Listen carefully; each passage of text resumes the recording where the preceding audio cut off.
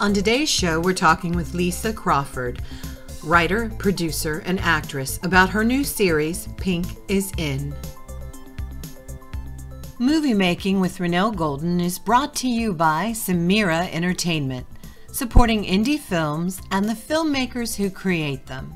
Stop by their website to learn more, www.samiraentertainment.com. That's www.samiraentertainment.com. Hello, everybody. I am here with Lisa Crawford. She is a content creator, a producer, a writer, and an actress. There isn't much you don't do when it comes to making movies now. How are you doing today, Lisa? I'm doing so well. Thank you for having me on. Very excited to have you here. I was looking at your new series, Pink is In, and it looks very funny.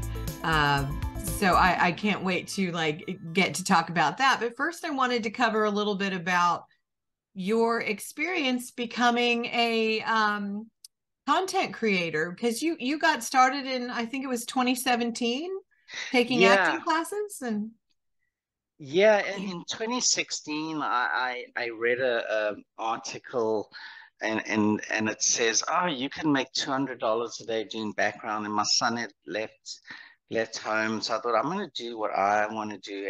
And as a kid, I always dreamt about making movies or being in the film business, and I said, so the end of 2016, I did some background work, and I was in one of James Franco's films. Oh, cool.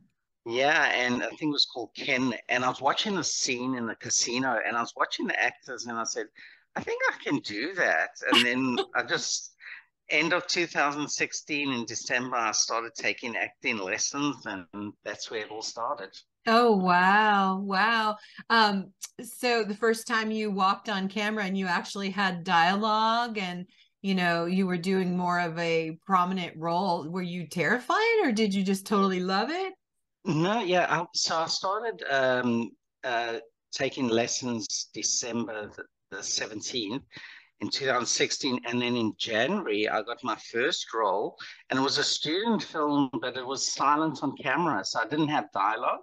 um, but yeah, there was more reactions and that kind of thing, so it was kind of fun. But I do remember getting my first acting job with dialogue, and it was a role I felt so passionate about, and I really rehearsed, and I managed to get that role, and it was rare. It was really exciting. Was it a drama or? It was a pilot that was called Dreamers. They were going to pitch it to the networks, but I don't think it went anywhere because I never heard. It's a hard business, yeah. It is a hard business, and when you start off and you're non-union, you volunteer a lot, and I did quite a few films where you get paid nothing or very little, and even having speaking roles. I was on shows like Broken Famous, that were USA shows. Right. Yeah, and there was another one called Celebrity Feud or something similar like that. So I did some of those, and there was a little bit of dialogue, but they were just the most funnest shoots to do. You loved it. Do you have a preference between film and television? I've produced mostly short films, and so then I've done the television show Pink is In. So that has been awesome because you just get to come back the next year and do it again. You're like a family. But we are pitching, we are working on a sequel to Pink is In, a feature film. So I'm really hoping to get that done either this year or next year. Oh, that's exciting. All right, so Pink is In. Where'd you get the idea for it, and how was it born? I was actually on a set called New Eden, and it was a prison. It was a mockumentary, and it was about a prison scene. So I played one of the prisoners. I was the muscle of the prisoner, and a friend of mine, Caroline, was playing one of the prison guards.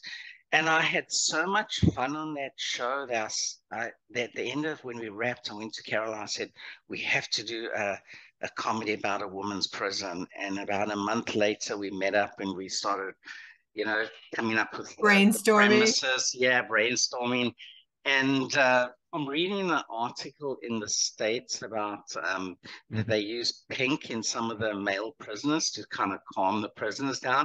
Oh, So wow. pink always stuck in my head. So I was writing things. I said, pink is in jail, pink is in prison. And then I crossed out prison. And I said, okay, I'm just going to go for pink as in. Oh, I love it. I love it. How long did it take you before you were actually able to like film the pilot? And was it an easy process for you, or did you have to really open a lot of doors?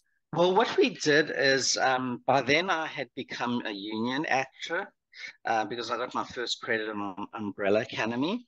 Oh, I love Um, that show. yeah, I mean, just the opening scene. It's a very small actor role, but I'm there. But yeah, so once I Cool. was union, I met up with so many other cool actors and actresses, and I said, when we came up with that idea, I said, let's shoot a teaser. So I got quite a few of the people I knew. We got together, and it was December 2019, before the pandemic, and we shot a Oh, teaser of the premises of Pinker's Inn, which we said is going to be a rundown prison run by this warden that's trying to come up with all these new inventive ways to keep the prison going. So we did the teaser, and one of the things I said, and this is a good advice to anybody in filmmaking, is I said I want to do the teaser really high, good quality. I was lucky we met a really good DOP, Raymond, and he was actually from the States, and he's married somebody from Canada, so he was here, and he came from a commercial background, so he was different style, but I oh, loved his wow. style. Yeah, so we shot this teaser and we started shopping around, and by June of the next year, we got the green lit by Bell Five Oh, to do wow. So the during, first season. Yeah. oh my goodness. So during the pandemic, you got greenlit. Yes, we got greenlit during the pandemic, and it was Oh, wow. yeah, That means it's a good show. we were all in lockdown, because I remember it was March 17th when they really called in Ontario, they call the state of emergency, and we all locked down. So I said to our writer, Kim and Caroline, I said, while we're in lockdown, let's work on episodes. So we spent the lockdown writing these episodes and hammering it out. So by the time we got picked up in June, we were ready. Oh my gosh, that's so cool. And then you did you film during lockdown? Yes, we did. And we were in uncharted waters because we filmed that same year, I think it was in October or September. No, it was in September. And yeah, it was so new to us, and we were so worried about somebody getting COVID and getting shut down. And we went Yeah. through a few scares, but it was all a new process, and they hadn't even started the tests then. So, Oh like, if wow. anybody had a cold or a cough, they You're had to like, just don't stay. come. Yeah, Yeah. just don't come. But you Oh know my what? God. We got through it. We got through it, and and Everybody it lived to was tell, hopefully. yes. Yes. That's huge. And so when did the show premiere? It premiered the next year in 2021. So with Bell 5, they're a small network, so they just wanted 4 episodes. So that's why we just did 4. And then the second season we did another 4, and the third season we did another 4. So we've You now have got three a seasons 12. already? 3 seasons, but they're short. But we've created this into one big season, and that's what we're trying to launch into the United States. So we have 12 episodes. It's actually 11 episodes, and one is a Christmas special. Oh, nice. Okay. Yeah.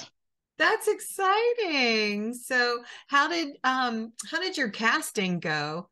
Did you do that all local or Yeah, so what it is the ones that helps with the teaser, they obviously got a role, but it was very interesting. About a few days before shooting the teaser, the woman that was supposed to play the warden couldn't get time off work. So I called Darren, and Darren is our producing partner, and he worked in the theater, and he had a lot of connections with a lot of great actors and actresses. Oh, So I that's said, we good. need somebody to play the warden.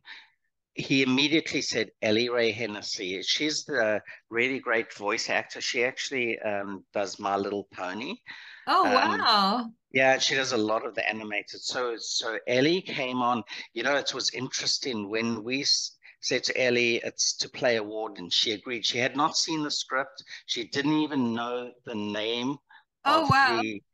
the show, and she said yes. And the And reason was she actually had it on her vision board to play a warden on an award-winning oh, it's meant to television show. be. Oh my Yeah, it was goodness. just meant to be. That's So so yeah. cool. Yeah, so the rest of the cast, Darren did the casting, and he's so great at, just finding the right people. And we just got the people together. And, with COVID, we didn't have any rehearsals. So it was like, come on the day, shoot the scene. And we were on such a tight budget and tight schedule, like we just couldn't do too many takes. So everybody just brought the A game. That's good.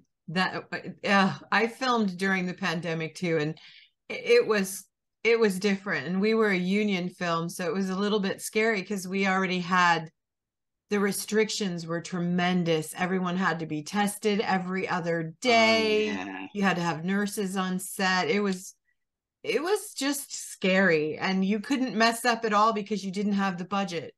So No, I know because when we did season 2 and 3, by then, yeah, all the testing regulation. came in place and the regulations. So we Oh were doing that, wow. and we actually had in season 3, we had two of our main casts had COVID, and they were critical. So we had to rewrite Oh a my scene gosh. like the main season finale, like the final episode, which is actually a big season finale for all 3 seasons. So we had to rewrite it, but I was really happy every time we've had to make a change. It came We out had better? it came out better. We had another thing in season Yay. 2. We had this critical scene, and one of the actresses, yeah, they were sick, and they just had a cold, and we just couldn't risk them coming to set. So Yeah. yeah, we on the day we had to rewrite the scene, but it always worked out for the better. Yeah, it's always better, right? Yeah. You has to be because the show must go on. Yes, it has to go on. Oh my goodness. So the goal now is to get it released in the United States?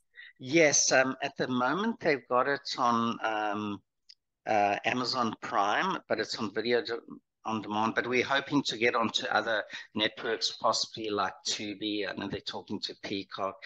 So we're really hoping that it's going to be readily available, to the American market, because we're hoping that we're going to be the next Canadian. Some people have touted us to be the next Canadian hit, following shows like Trailer Park Boys, Oh Schitt's wow. Creek, Oh, On the I Gas, love, and okay. all of those. Can you give away something crazy that happened in any of the storylines? Oh, there's quite a few. Are Well, you allowed to give they it they did. away? Yeah, I can. They did sneak in a male stripper into the prison. Oh, are you serious? So yeah, That's awesome. Oh so my gosh. there's some crazy things that happen. This is a really crazy, wacky show. We made it as pure entertainment. There's just no political or social messages, and we do have really proud of being such a diverse cast. We just have characters who just happen to be played by a straight, gay, transgender, genderqueer person. We Yes. don't we Okay. don't make an issue of who they are. It just happens to their character. I That's love that's it. who I it was love it. played by. And that's how it should be. That's Yes. too awesome. I was Yeah. thinking you were going to tell me you did crazy things like bake sales to try to save the prison or something. Oh, there's a few crazy selfie with a con. Oh, okay. So, I definitely want to check it out. So we can find it on Amazon, and And then anybody in Canada can obviously watch it over there. Yeah. What channel is it on in Canada? In Canada, it's on Bell 5 TV1. So, but we are really hoping to get it on other networks because it's very limited to just Bell subscribers that have access to it. So, we're hoping to get some other. We are speaking to some other networks. I just don't want to mention who they are. No, I knew But you yeah, can't. we have American distributor, Porter and Craig, and they hoping to get it on to some of the main streaming networks as That's soon as possible. exciting. Yeah. Yeah, because we have eight ready. The next for the end of this month, the exclusivity will be done, and then they can air those four. So then that will give us a total of 12. And as I said, it is one long strip, and it's got a really major season finale in the last Oh, it episode. sounds so cool. Besides this show, do you have other shows that you're going to be working on, or are you working on new seasons of this one? We do. We have written other ones, and as I said, we have done a few short films. One of them we did sell to a network, which is really cool because most people say you don't make money with a short film, but we were Yeah. able to sell one, so that was Wow. pretty cool. But yeah, but what we're doing is we're working on this feature film called Big Stones. It's a heist comedy Oh, I love it. and it is it's a prequel to how one of the inmates got into prison. So this I is going love to it. be a fun movie that we're looking to shoot. If we get the funding and the means to do it, we're going to do it as soon as possible. I love it. I was talking to my son, who he and I are writers and we work together on our projects, but Mm. we were talking about the world needs more comedy just for laughing. And Yes, yes, it is. You know, it's interesting. Ellie Ray, who plays the warden, she was just saying to me and says, you know, comedy heals, and I really do believe that yeah, because it is when you can just take a break from life, and you know, laughter is so healthy for you. yes, it is. It is. And I don't know what happened, because when I was growing up in the 80s, like, we had TGI Friday, thank Yeah, God it's Friday, thank God it's funny. And it just seems like it's not it's just not there anymore in the quantity that we need it every once in a while. And so when we see a show like, Pink is it in rather, it's like, oh my gosh, something to make me laugh. I don't have to think about the world. It's just marvelous. And I hopefully it'll get here in the United States and you'll do more seasons. But um so do you have a favorite besides Pink is in that you've ever done? Do you have a favorite movie that you'd love to I do? have to say, you know, as I said, because I got into the business so late in life, so I did my first two films in 2018, and then 2019 I did another one called Digging Up Dorothy. That was a fun short film. But I will have to say, at the moment, Pink is in uh, It's your is favorite. uh, is one of favorite because we have such a great team behind us, you know, and the success of the show really has been this great collaboration. And from the day one when we did the teaser, everybody speaks about the magic. There's just this magical feeling on set, I and love and it. and that just it flows through all cast and crew, and that's how we're able to make such a great product because everybody is just enjoying it They're there. and just giving their best. Yeah, that they're present, their heart and soul is kind of there. Um, so I really admire that you started your career and you've broken down barriers. You've already got a series out there that you've taken to market. It's playing on a network. I think that's amazing. But uh, what advice would you give to somebody who's like, all right, I want to go and do this, regardless of their age? I would say, well, in my case, I always joke to people. I said, because I started so late in life, what takes you 10 years, I have to do it in 1 year. So, so what it is you have to stay positive. And I was just saying to everybody that the key to success is never to give up. And you really have to find you're going to have obstacles thrown in your way. But this is what I say. You know, when people say, yeah, but if I knock on a door, I don't get an answer, the door doesn't open. But if you keep knocking on the door, eventually a door will open for you. Yes. And, you know, if somebody says, oh, but I have to knock on 20 doors before somebody says yes, I said, that's a good thing. For every time you get a no, you're getting closer to the yes. Yes. Yeah. And that's what it is. And you do have to set your goal, um, and really focus on that and believe in yourself, believe in the project, and imagine. And I know this comes down to a little bit of manifestation.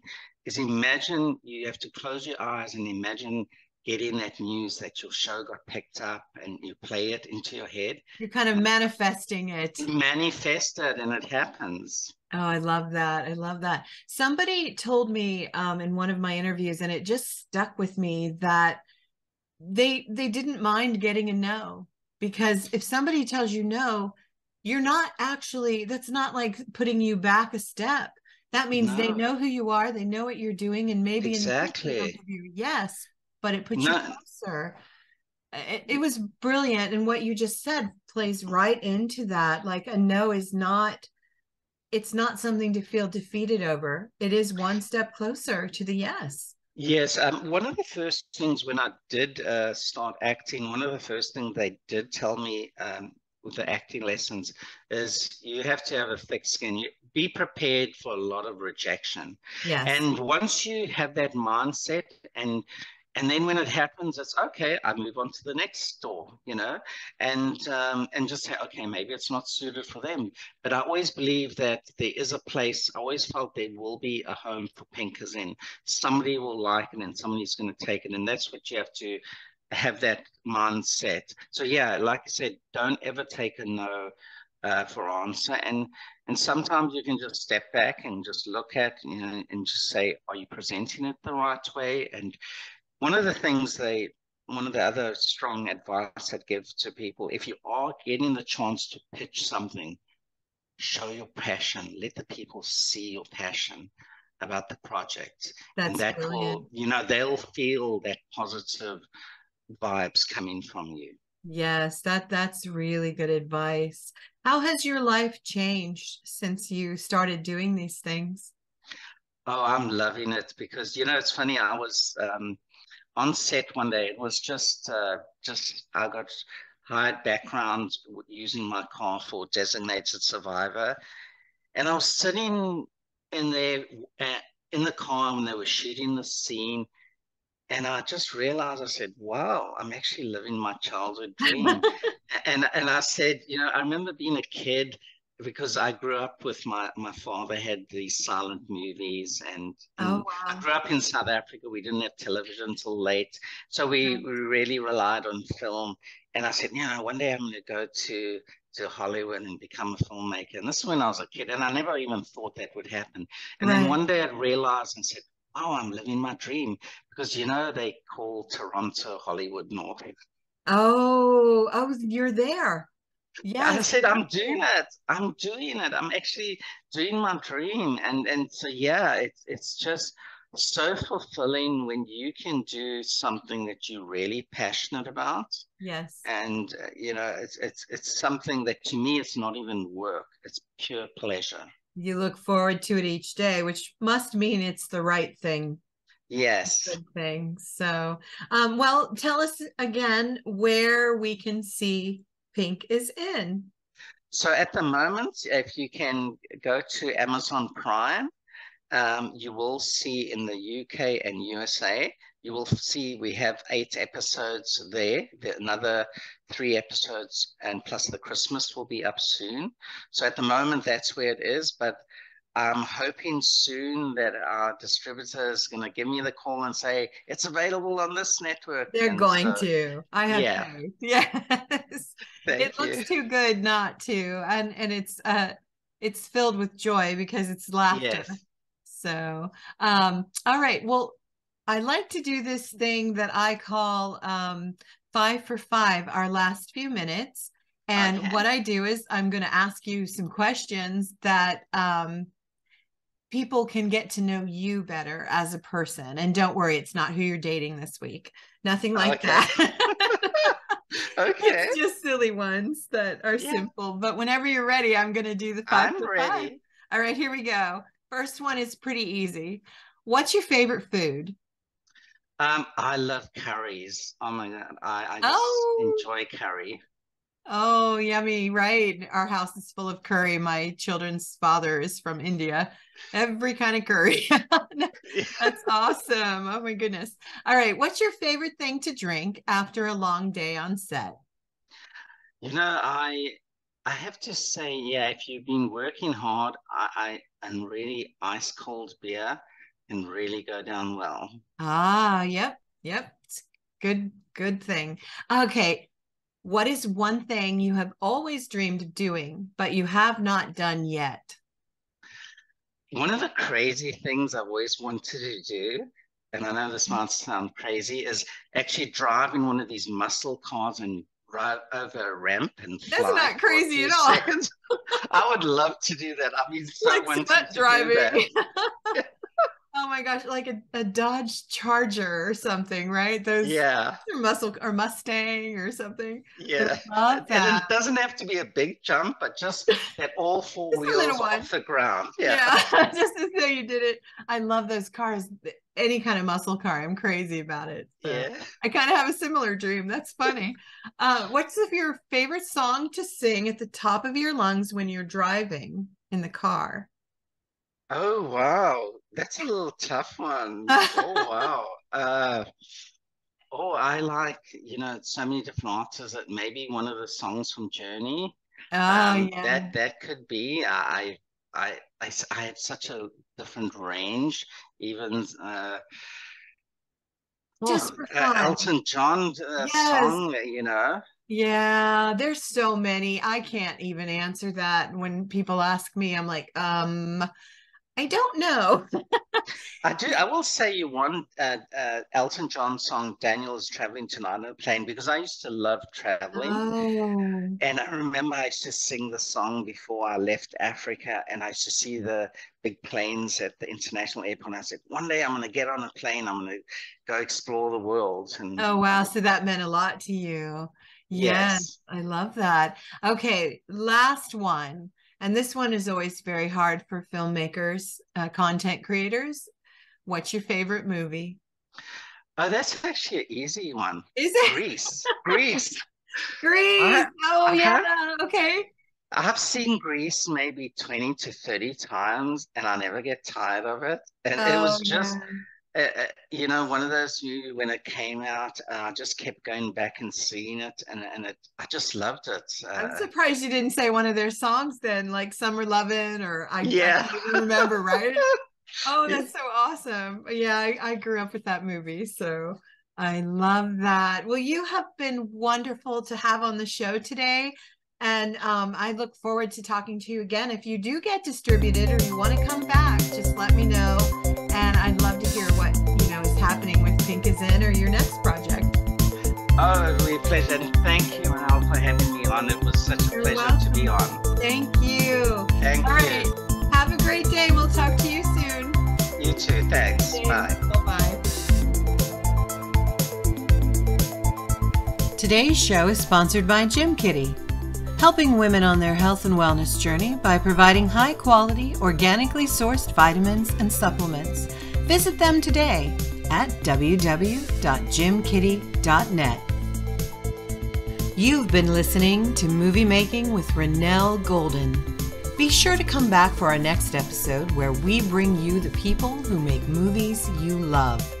Got a topic about filmmaking you want to hear on our podcast? Send us an email at moviemakingpodcast@gmail.com. Thanks for listening. This podcast has been sponsored by Samara Entertainment.